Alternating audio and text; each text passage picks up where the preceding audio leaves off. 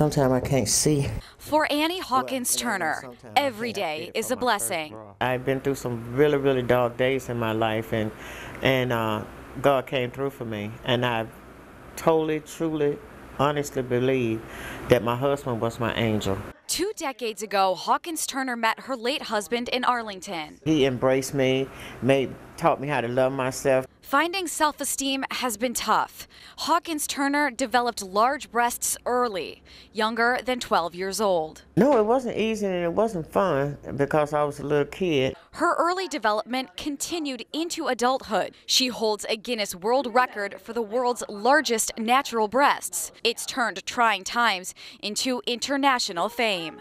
Oh, you're wonderful. They loved you in London. I know. I've traveled all over the world, representing the Guinness Book of Records, doing TV shows, morning shows.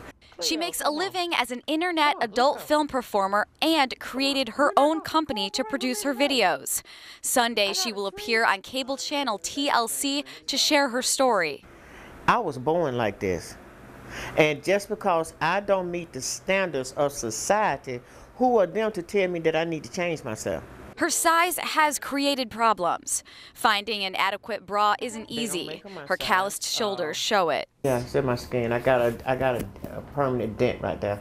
Life has been different, but I embraced it and just learned to deal with it. I like living.